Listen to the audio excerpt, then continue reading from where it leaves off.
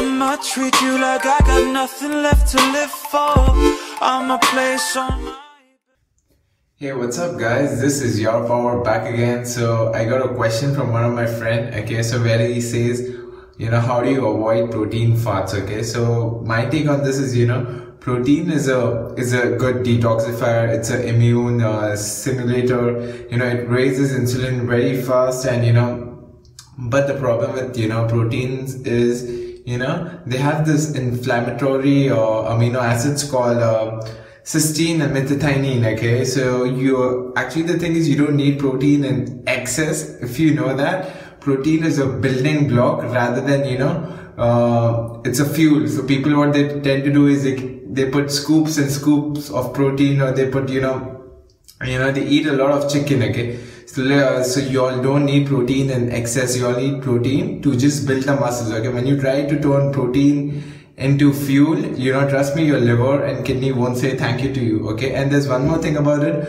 Okay, there's this one more protein called collagen protein. Okay, so that's no one knows about it, but all these pro people use it. All these experts and biohackers use it, because collagen protein has this thing called glycine, and collagen protein is really good for you. It's good for your joints, and it really absorbs really well. And on top of that, if our body, our skin is made of collagen, our nails are made of collagen, it's made of collagen protein, our hair is made of collagen protein. So try taking collagen protein, and don't try to take excessive of protein. Take protein which is which will help you build your muscle, rather than what people tend to do is they try to take excessive protein, and they then their body tries to burn them as fuel. Guys, no, proteins is a building block. It helps you repair your muscle. It's not used as fuel. Carbs and fats are used as fuel. So guys, don't take excessive of protein.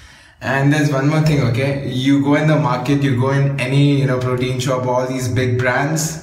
Okay, so when they prepare protein, okay, so they prepare from fermented milk, and it does a lot of bad things. Okay, people who really care about their gut health, try to take collagen protein, and make sure take a good quality protein, because you never know, you get bags and bags of protein, and those are made from really bad fermented milk. So try to take protein which is made from fresh milk, and which is really good for you, and organic. Okay, because that will help you stop your inflammation and everything. And there's one more thing in collagen protein. It's called as cholesterol. Okay, that's mother's milk. Okay, so it really absorbs really well. So this is my take on protein fasts. Okay, so if you want to avoid protein fasts, okay, don't try to eat excessive of protein. Try to have a lot of fibers, a lot of vegetables, and a lot of fats and carbs, and don't try to take excessive of protein. Your body requires protein just to build muscle, rather than to use it as fuel. And if you see all these bodybuilders, they try to put tons and tons of protein, and these protein fats are really bad for you. And even excessive of protein is really bad for your kidney and liver. A really good alternative is collagen protein. If you don't know about it, if you want to learn about it, just Google it.